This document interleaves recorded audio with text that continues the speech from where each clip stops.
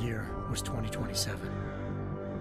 Advances in biotechnology were helping people improve their physical and mental abilities to an amazing degree. Provided, of course, they had enough money.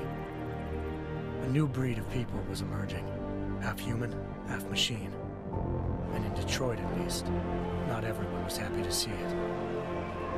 I'd just landed a job as head of security at Sarif Industries, a cutting-edge biotech firm. David Sarif himself handpicked me for the job, said he needed me to keep his people safe. My ex, Megan Reed, was one of them. Brilliant neuroscientist, Megan had found a way to make augmentations safe and affordable for everyone. All she had to do was present her research to Congress. But the night before her big meeting, my security measures failed. A team of Black Op mercenaries stormed into Sarif headquarters, massacring everyone in sight. 3 of the mercs were heavily augmented walking tanks. Their mission? Take out Megan and her team. I tried to stop them, but their leader tossed me through a plate glass wall. Last thing I heard as his bullets slammed into my brain was Megan's dying scream. I should have died with her. Only I didn't. High-end military-grade enhancements saved my life. The best augmentations Sarif's money could buy. It took me half a year to get a feel for her. Should have taken longer. But 6 months into my recovery, Sarif Industries was attacked again. This time, by a radical group of pro-human purists. Violent, militant, and fanatically opposed to human augmentation. They claimed to be members of Humanity Front, a non-profit organization that wanted the UN to limit biotechnology research. The thugs broke into Sarif's factory and found machinists working overtime on a top-secret military augment called the Typhoon. Sarif sent me to retrieve it, and when I did, I found one of the so-called purists next to it, wired with cerebral implants, trying to download its classified specs. Obviously, something more was going on. The Aug killed himself before I could question him. Sarif ordered me to dig deeper, so with the help of Frank Pritchard, Sarif's head of cybersecurity, I did. Turns out a second hacker had been controlling the Aug's actions from somewhere off-site. Pritchard and I tracked his signal to a secret FEMA internment camp in Detroit. The Black Op mercenaries were there. The same mercs who'd left me for dead 6 months before. Figured they'd try again when they saw me. It wasn't so easy for them this time. I took out the tank named Barrett, even got him to give me a new lead. A penthouse apartment in China. Of course, we both knew it would be a trap in the end.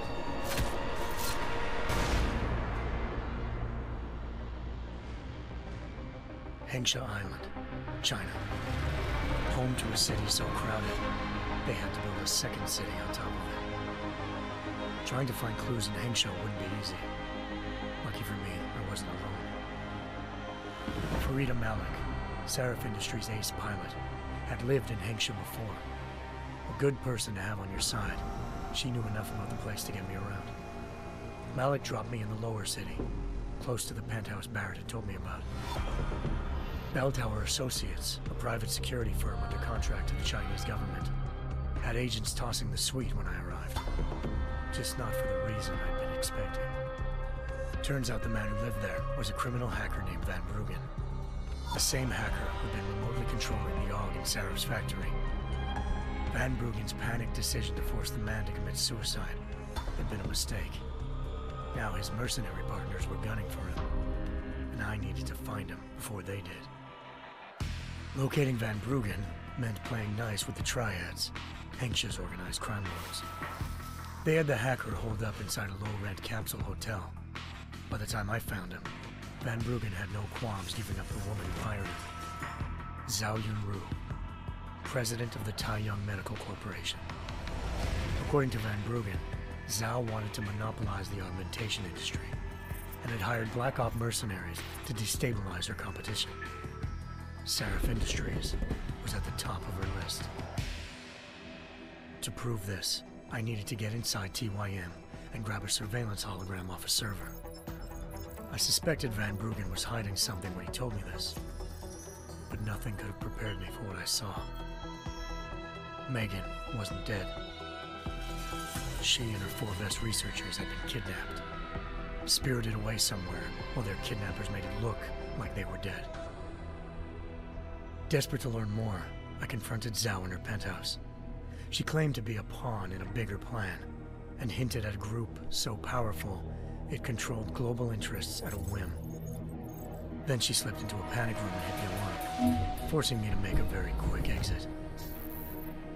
I figured Zhao was lying, but part of her confession made sense.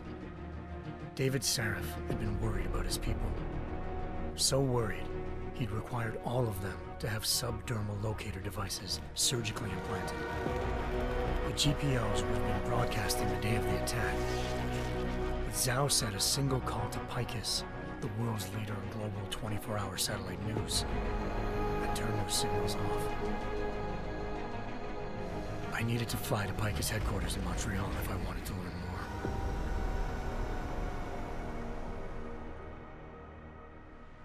Eliza Cassan, Picus Communications' First Lady of News. Malik thought I was reaching when I told her Eliza was involved in this. The world's most famous news anchor, working with a mercenary hit squad. But when I confronted Cassan in her office, she freely admitted to jamming Detroit's satellites the night Megan's team had been taken. Said she's just been following her commands. I suspected she wanted to say more. But Black Op mercenaries showed up looking to shut us both down. And just like that, the Eliza I'd been talking to disappeared. The Mercs were led by an augmented killer I crossed paths with twice before, Fedorova, a woman who'd made silence her best friend. She waited for me to track Eliza's transmission to a secret server room underneath the Picus complex, then jumped me from behind. A deadly fight ensued. I made sure she never moved silently again. With Fedorova down, and no one left to keep Eliza quiet, she reappeared. Turns out Picus's First Lady of News wasn't a lady at all. She was a sophisticated AI program, engineered to monitor data streams and control what people believed. Eliza told me the Mercs had brought in a Humanity Front doctor named Isaiah Sandoval to remove the scientist's implanted tracking devices while Detroit's satellites were down. She also told me to speak to David Sarif if I wanted to learn more. By the time Malik and I got back to Detroit, tensions between normal and augmented citizens had reached a flashpoint. Riots were breaking out in several cities, and the UN was being urged to intervene. Sarif was trying hard to convince Hugh Darrow, the inventor turned philanthropist who'd once been a leading proponent of enhancement technologies, to help stop a possible regulatory vote. Sarif had a lot riding on Darrow. Megan's discovery would have given millions of people the chance to evolve beyond their normal human abilities, and at the same time catapulted Sarif Industries to the top of the Fortune 500.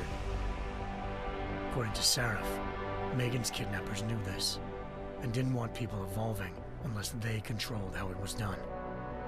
He called his enemies Illuminati, and urged me to keep searching. Determined to do so, I tracked down Sandoval via America's most outspoken augmentation opponent, Bill Taggart, Sandoval's boss and founder of Humanity Front. Sandoval admitted to operating on Megan's team when I confronted him, but said he hadn't removed their GPLs. He'd merely switched them to a different frequency. Pritchard was able to trace one of the signals to China. Malik and I immediately took off in pursuit. Unfortunately, the Illuminati were one step ahead.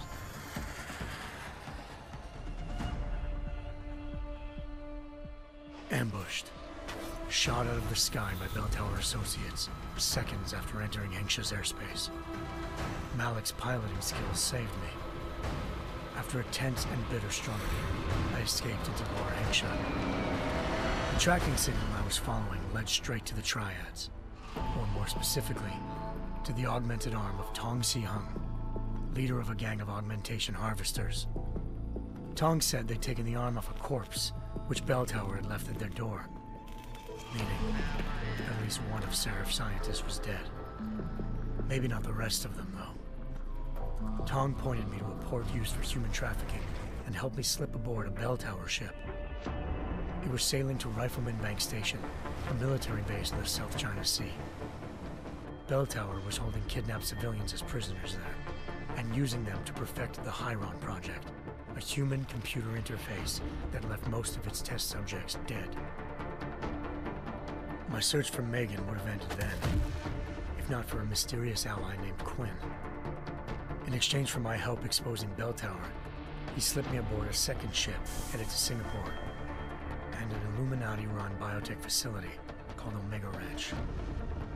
3 of Seraph's scientists were there, forced by their captors to create a technology capable of remotely shutting down augmented abilities. Thanks to an emergency recall notice issued by the World Health Organization, millions of people all over the world already had the biochip installed. With the help of the scientists, I tracked Megan to a private section of the ranch. There, I ran into Yaron Namir, the walking tank who'd put a bullet in my brain the first time we met. He'd teamed up with Zhao and was hoping to catch me off guard. Their little ambush didn't work. I found Megan in a suite belonging to Hugh Darrow, the billionaire philanthropist who'd Seraph had called on for help. Darrow had convinced her to go along with the biochip plan by promising to sabotage the tech. As she was explaining this, Darrow appeared in a global broadcast, telling the world that augmentations would be the death of mankind. Then he activated the biochips to prove his point.